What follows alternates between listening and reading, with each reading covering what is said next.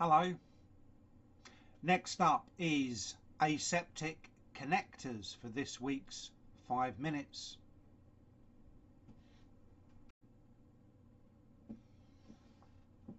Oh, right. Hello, Tim Sandle back with you with another 5-minute video.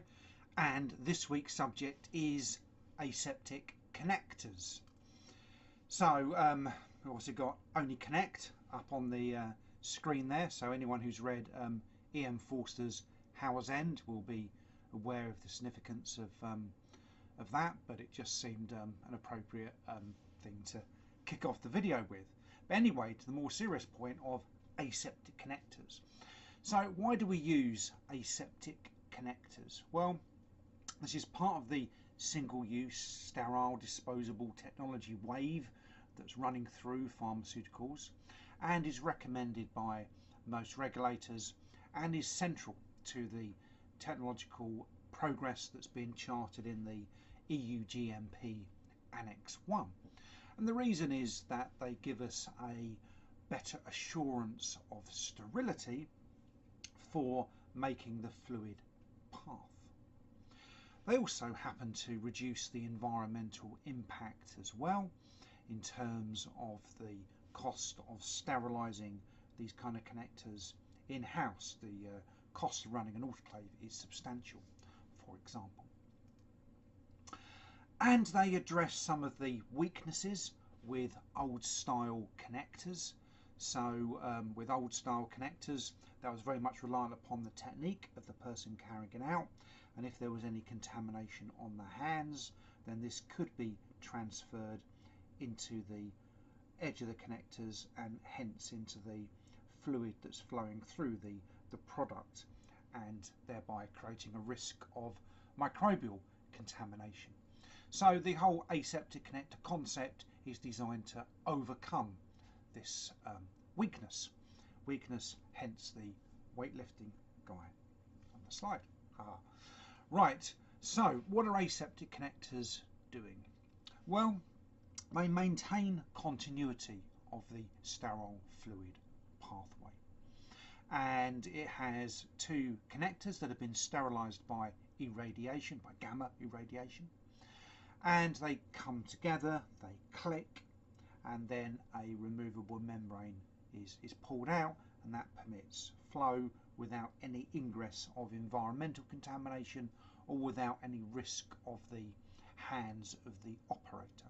So it's a great concept, but we need to make sure that the aseptic connectors that we're purchasing are of the right quality.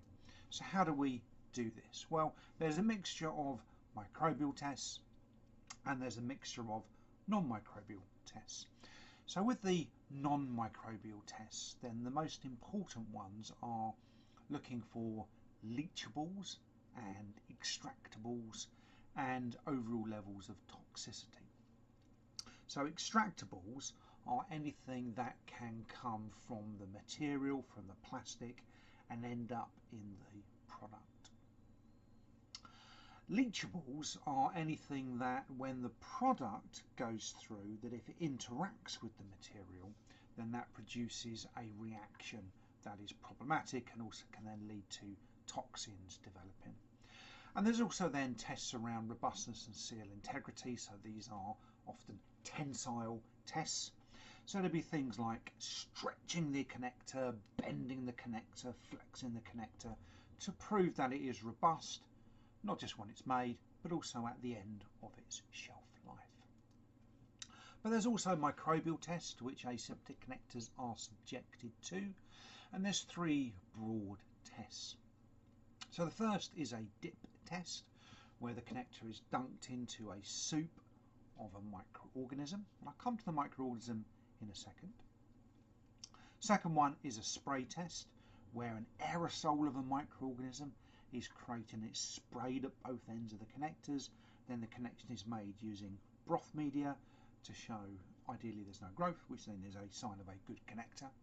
And then there's a full-blown immersion test, which is basically soaking the whole completed connector into a vat of broth and leaving it there for a substantial period of time.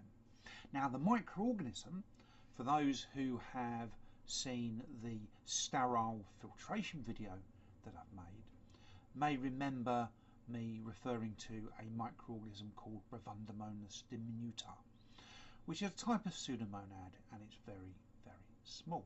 It's so small, in fact, that it's the cell diameter is 0.5 to 1.5 microns, so very, very tiny indeed.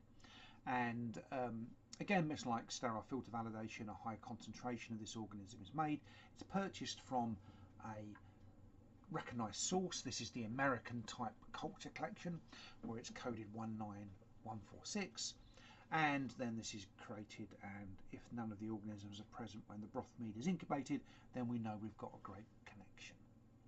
So very important technology. Now when you're carrying out your work, it's important that you keep a lookout for anything that might indicate that the connector is not performing to standard. So you want to look for if it's slightly discolorized, if it's gone yellowish, that's no good. If it's got appears to have weld defects, that's no good either.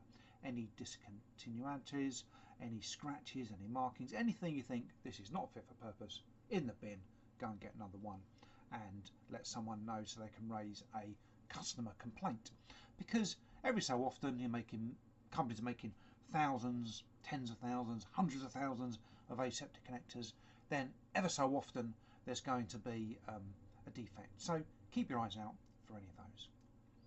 Okay, so this brings this video to an end. This has all been about aseptic connectors.